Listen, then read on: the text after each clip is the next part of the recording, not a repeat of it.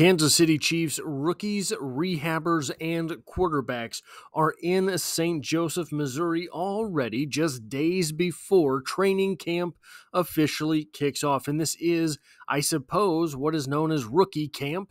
But Pete Space Sweeney of Arrowhead Pride is on Twitter and giving updates for these practices, and there are some notes that I thought were worth passing along or worth expanding upon in a video on today's practice.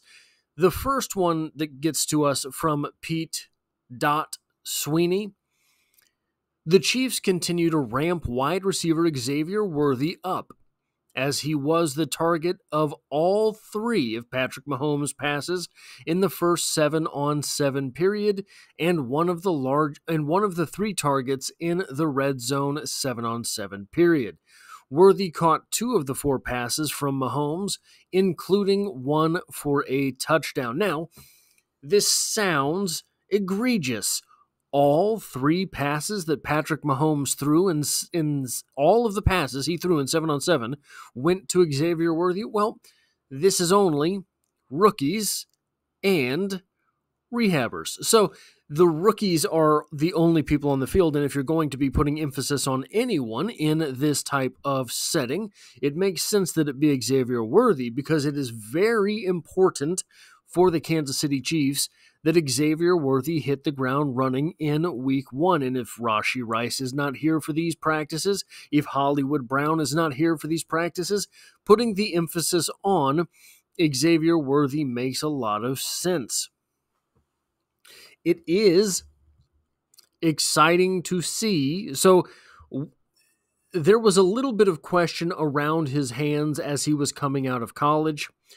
These emotions, feelings, thoughts, worries, concerns were exacerbated during the rookie camp that they had, where basically all of the footage of Xavier Worthy that showed up was Xavier Worthy being thumbs worthy, Xavier thumbs, however you want to say it, and dropping more passes. But this is 2 days in a row now that we have had confirmation that in football situations, maybe not drills, maybe not with a jugs machine, but in football situations, Xavier Worthy is coming up money. So that is a very, very good sign for the Kansas City Chiefs, because look, as much talking as I have done about this offense and about how absolutely wild it will be if the Kansas City Chiefs have a legitimate threat who runs a 4.2 140, a legitimate threat who runs a 4.2 740, that's Marquise Brown, a legitimate threat who likes to stay at the line of scrimmage, catch the ball, and just put his face between somebody's numbers and Rashee Rice, and then you have Picasso sort of wheeling and dealing Travis Kelce, who makes up football on the spot. Guys, that offense is almost unstoppable, hypothetically, right? Just in the abstract, that offense is absolutely mind-blowing. Now, oftentimes what we end up seeing when that sort of dynamic arises in the NFL is that it's absolutely unstoppable until someone figures it out in the playoffs, championship weekend. That's what you get, or the Super Bowl with the undefeated Patriots. But I don't know what Andy Reid will do with all of that speed.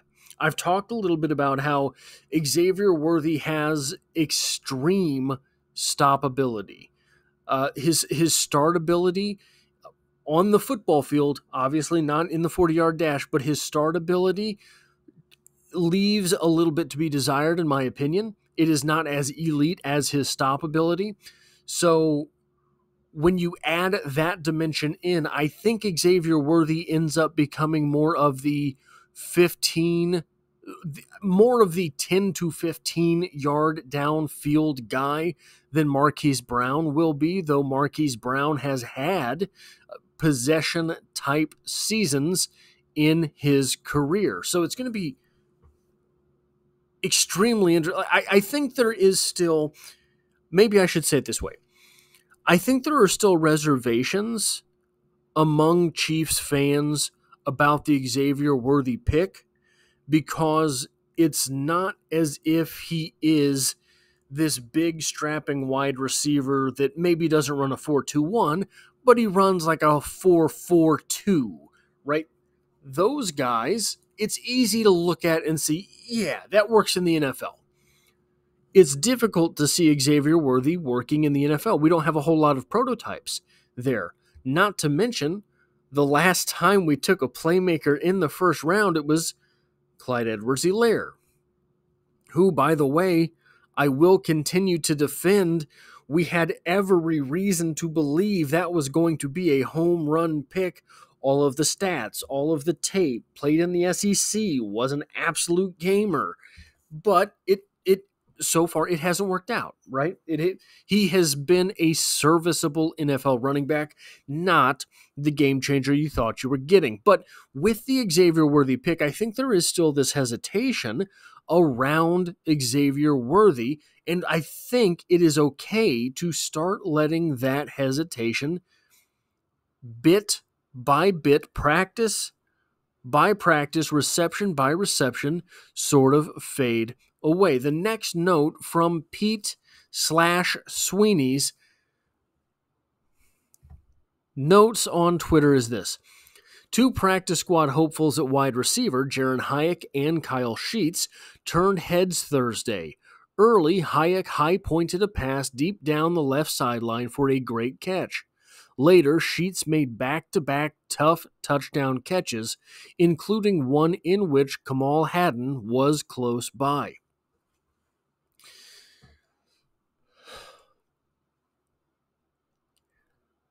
So first off, there's videos on both of these players on the channel, and just sort of where I share my thoughts on, look, I think both of these guys have a little bit of potential here to make some noise in camp. But one of the things that's interesting upon further analysis, and this was the tweet that made me realize this.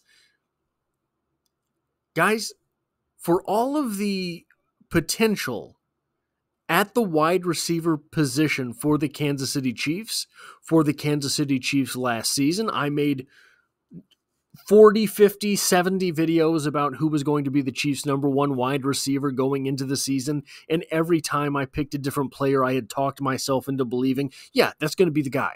That's going to be the one. It's him. There's been very few pleasant surprises, right? Mike Dana, pleasant surprise at the defensive end position. Tershawn Wharton, pleasant surprise at the defensive tackle position. I will I am blanking right now, and this is embarrassing.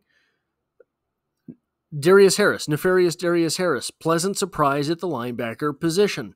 You have pleasant surprise at Trey Smith. I remember when Trey Smith was drafted, I thought that guy's probably a psychopath, but I didn't know if it was going to work in the NFL. Pleasant surprise at the offensive guard position. What was the last pleasant surprise at the wide receiver position the Kansas City Chiefs had? Maybe you want to say Tyreek Hill, and that would be granted, but Tyreek Hill didn't necessarily enter the NFL as a wide receiver. There were still questions. Look, is this going to be a small running back? Is he going to be a gadget player? Is he just going to be a special teamer? And we didn't really see Tyreek Hill, the wide receiver, emerge until Patrick Mahomes was able to throw the ball 60 yards downfield in the air. These two guys, and look, Jaaron Hayek, I think Jaaron Hayek has the potential, in my estimation, to be a guy that is just, I think he can be like a Justin Watson, right? That might not seem the highest of praise, but Justin Watson's been in the NFL for a while now. Justin Watson is a good number 4, a great number 5. to have a good number 4, a great number 5, without having to invest a draft pick in it is probably a good thing. Sky Moore looks like he might be a pretty good number 5. Tough to spend a second-round pick on that. Now, as far as Kyle Sheets is concerned, we talked about him yesterday in his signing yesterday. This is a big-bodied wide receiver, 6'2", 217, or depending on where you're finding your sources, 6'4", 220, right?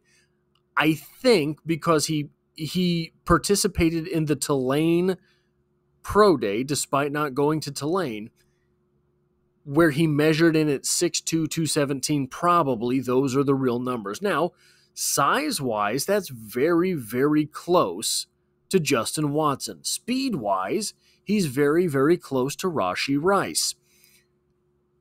If he can be somewhere in the neighborhood of Justin Watson as well, then you have legitimate receivers on this team for days. Now, I'm not going to say that okay, I've kind of given up a little bit on Sky Moore. Probably at the end of this season, I will have completely, if he does not emerge as the wide receiver that maybe he could be, I think that it's time to move on from Sky Moore. Sky Moore, in my opinion, has shown that he's an NFL guy. He's not a first, or a second option, or the third, probably not a fourth. You want to have some type of change of pace in there as your fourth guy. The fifth, maybe a sixth, right? So I hope to be proven wrong on Sky Moore, but that's kind of where I'm at with him. But if you can get, like I said, Justin Watson is a good number 4, a great number 5. If you have picked up through the ranks of UDFA 2 good number 4, great number 5 wide receivers in a single draft class, and I know this is jumping the gun a little bit, but I think that's their potential. I think that's where these guys have the potential to be, which is, if you're getting those guys for free as UDFA, absolutely that is a positive, and it might spell the fact that maybe Brett Veach is getting a little bit better at scouting the wide receivers. The next note here, defensively, I counted 2 pass breakups on the day, 7-on-7, during 7-on-7, safety Jaden Hicks against quarterback Ian Book, and safety Trey Dean against Mahomes. Second day in a row, we have had call-outs for Jaden Hicks and Trey Dean. You want to talk about getting players for free? Trey Dean entered the NFL as a UDFA for the Jets, was cut, ended up in Kansas City. Trey Dean is a football guy's guy. The football guys that I like, the football guys that I enjoy listening to, the football guys that I trust, every one of them leading up to the draft last season, when they got on the topic of safeties, every one of them mentioned Trey Dean. Maybe not in the greatest of superlatives, but mentioned him and said, look, this is a guy who can play football. This is a guy who's going to be in the NFL for a while. Some of them had a lot of superlatives for Trey Dean, thinking that he was vastly underrated. He went, I believe he was in the Senior Bowl. I believe it was the Senior Bowl that he played in, where he basically ran the show. And football guys who were coaches, I mean, there's a difference between coaching football and being like the football guy. Those guys love Trey Dean. So I'm excited to see what he does here. And Jaden Hicks, again, second day in a row, him being called out on the tweets from Pete_Sweeney, was often cited as being one of the steals of the draft. So it might be that the Kansas City Chiefs have upgraded at the defensive back position despite losing L'Jarius Sneed, which is absolutely going to be a loss. in losing Mike Edwards, who was that guy who was always in the right place at the right time, and upgrading at the safety spot so drastically, and having a year of development from Nick Jones and Jamari Connor, that all of a sudden things are looking okay at cornerback and better at safety, and maybe the defense will take another step forward. I think this is the penultimate. Yeah, so the penultimate thing here is probably a quick hitter that is going to get me in a lot of trouble here. Beginning this weekend, the players will begin a 5-day ramp-up period before pads come on. Expected right now to be Friday the 26th. Running back Louis Rees-Zammit seems ready, struck out, keen. Rees-Zammit said, "I can't wait to see the difference. I get the question all the time, who's harder hitting, rugby or American football? We'll soon find out. It's going to be fun.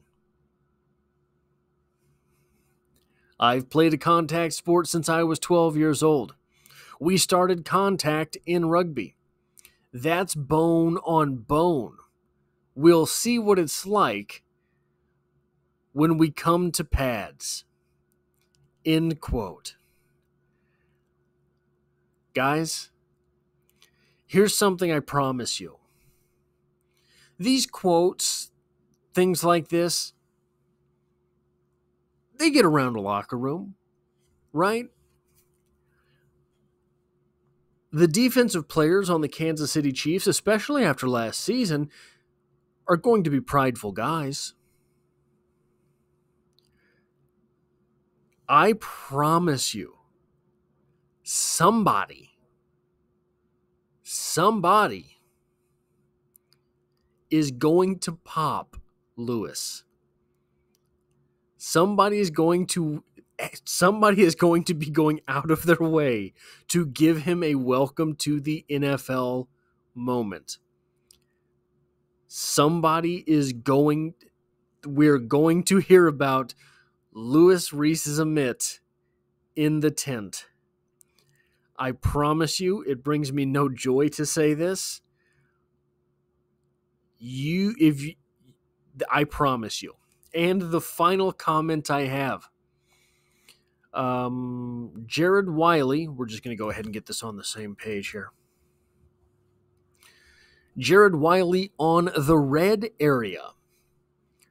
I would just say once you get in the red zone, everything is a lot faster, a lot more physical, and you really got to know what's going on. Not only if you're looking at the defense, but what's going on the offense. There's going to be a lot of scramble drill and stuff like that just because everything's more condensed.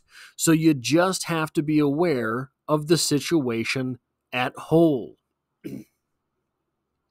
I talked a little bit yesterday about Patrick Mahomes speaking about Jared Wiley and how some of the things that he was talking about led me more to believe that Jared Wiley is at least in the plans for the offense in a major way. Now, all of training camp to garner or lose those sentiments. And I don't really know the context of these red zone quotes from Jared Wiley, but obviously, since he was drafted, we've been talking about him being a red zone threat for the Kansas City Chiefs. We've been talking about the Kansas City Chiefs get the ball at the 30. You've got Marquise Brown. You've got Xavier Worthy. You've got Kadarius Toney. And you've got Mecole Hardman on the field, right? All of that speed at your own 30. But as you matriculate down the field, well, then Travis Kelce starts to pop up a little bit closer to the end zone. Well, Jared Wiley starts to pop up. Maybe you're inside the 10. All of a sudden, a formation with Travis Kelce, Jared Wiley, and Noah Gray all on the field at the same time, and Isaiah Pacheco looking real nasty in the backfield seems to make a whole lot of sense. So I hesitate. I don't hesitate.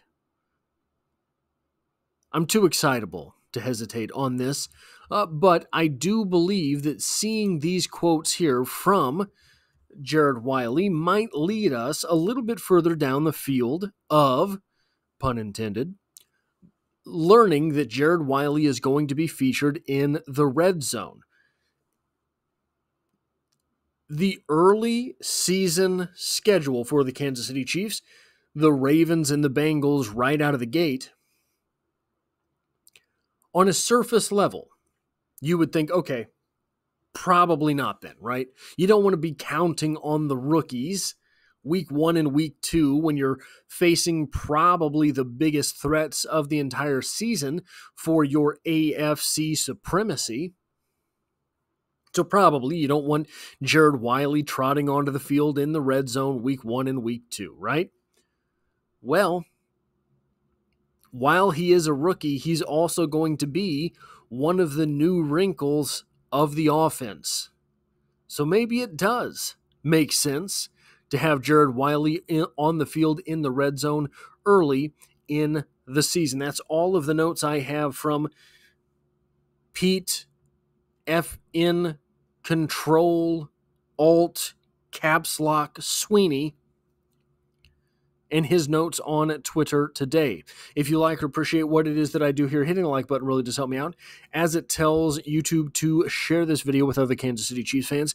And if you find yourself here by chance but not design, the Chiefs are the only thing I talk about on the channel, dropping several videos every single week. Also, by the way, guys, there is going to be a playlist on the channel for training camp. So if you miss a day or want to go back, and there will be a playlist dedicated to training camp here on the channel.